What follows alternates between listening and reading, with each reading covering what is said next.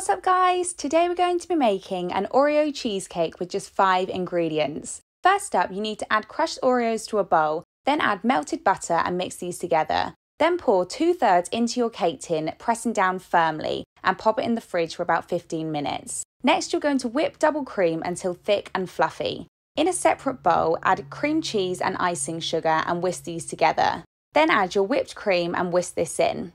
Grab some broken Oreos and fold these into the mix, then spoon the mix onto your prepared base, spreading evenly. Top with the remainder of your base mix, pressing down gently, then add some Oreo halves to the edge for decoration and allow to set in the fridge for 5 hours. And we're done. Enjoy!